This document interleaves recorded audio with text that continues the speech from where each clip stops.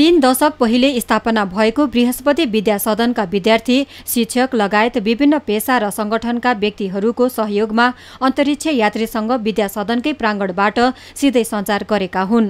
अन्तरिक्ष यात्रीसँग कुराकानी गर्न निरन्तरको 1 वर्षको प्रयासपछि बृहस्पति विद्या सदन यसमा सफल भएको हो।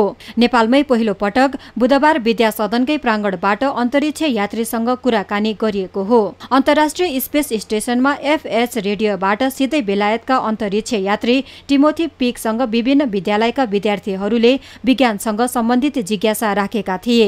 अन्तरिक्ष यात्रीसँग सिधै आफ्ना जिज्ञासा राख्न पाएकोमा विद्यार्थीहरू निकै खुसी देखिन्थे। आफूले स्पेस सम्बन्धी राखेको जिज्ञासाको सन्तोषजनक जवाफ पाएर विद्यार्थीहरू झनै दङ्ग थिए।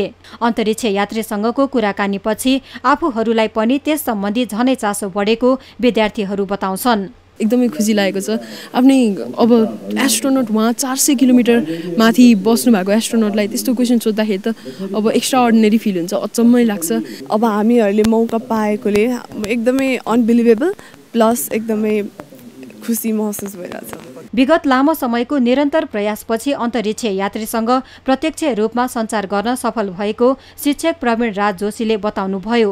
स्पेसबाट धेरै समयसम्म कुरा गर्न नमिल्ने र दिनको 4-5 पटक मात्रै, त्यो पनि केही समयको लागि मात्रै सञ्चार गर्न मिल्ने भएकाले सबै विद्यार्थीको जिज्ञासा भने राख्न नसकिएको उहाँले प्रश्न पार्नुभयो। स्टुडेन्टहरूलाई नयाँ नयाँ कुरा नसिकाइकन नहुने भइसकेको छ, तपाईँले देखि नै राख्नु भएको छ। अब हामीले नयाँ नयाँ सपना देख्नलाई पनि पछि गएर केही गर्नलाई पनि यस्तो चिजहरू नगरिकन हुँदैन हैन। त्यही गर्नको लागि चाहिँ हामीले अब यो विद्यार्थीहरूलाई पनि नयाँ चिज सिकुन् जानुन् भनेर अनि यो कम्युनिकेसनको लागि बेसिकली हामीलाई चाहिँ के थियो भने यो ह्याम रेडियो बारेमा अवेरनेस क्रिएट गर्नु छ। अचानक आउने आपतकालीन विपत्तिको समयमा यस्तो प्रविधिको प्रयोग गर्न सकिए विपद पछिको उद्धार कार्यमा निकै उपयोगी हुने बताइएको छ।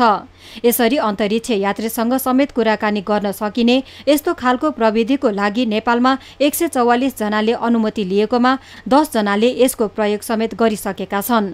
यो प्रविधि धेरै महँगो भएकोले नेपालमा यसको प्रयोग भने कम मात्रामा भइरहेको विज्ञहरू बताउँछन्।